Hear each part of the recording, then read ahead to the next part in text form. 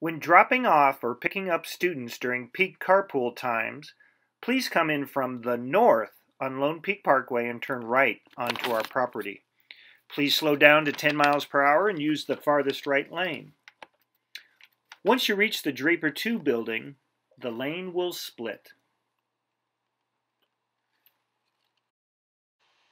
Parents dropping off at Draper 2 only, stay in the left lane when the lanes split.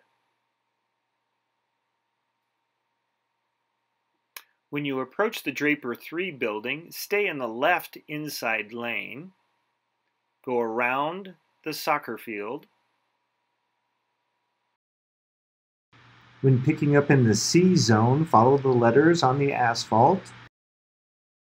Pull all the way forward until you come to the crosswalk.